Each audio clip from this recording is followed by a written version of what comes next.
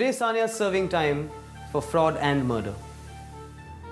There's not much hope for her. Though it's interesting what she said while she was being taken away. She smiled and she said, some things just don't change, do they?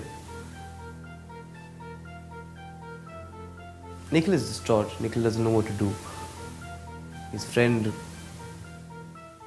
revealed the mystery, but I'll never be able to tell if I did the right thing or not. Life could have gone on, things would have been happy. Sania had a chance at redemption.